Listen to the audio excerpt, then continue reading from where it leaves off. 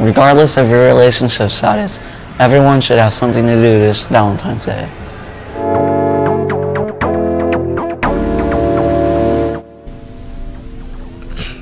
Just being with each other, I guess, like just enjoying the other's company. Well, Valentine's Day is the day of love. So I guess to be together or in a relationship, I guess that gives you the opportunity to share in that day.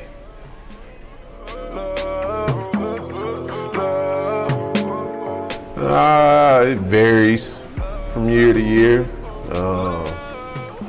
You know, been known to spend well over 100 some years, and then some years keep it real small.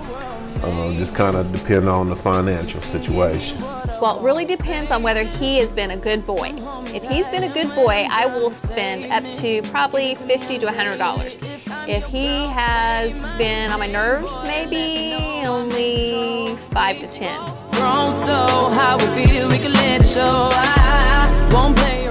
It's been quite a while. I would probably say about 4 years maybe.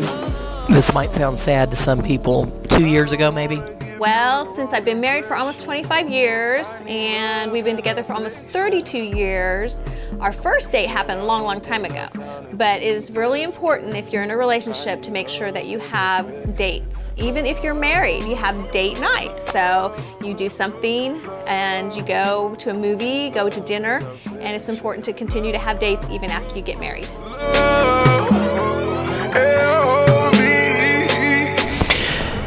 I believe it's more about spending money. People, even if you are in love, you tend to judge how much someone else loves you by the type of gift they give you. Actually, Valentine's Day should be more about love and affection and being with the people that you love and care about the most. Spending money.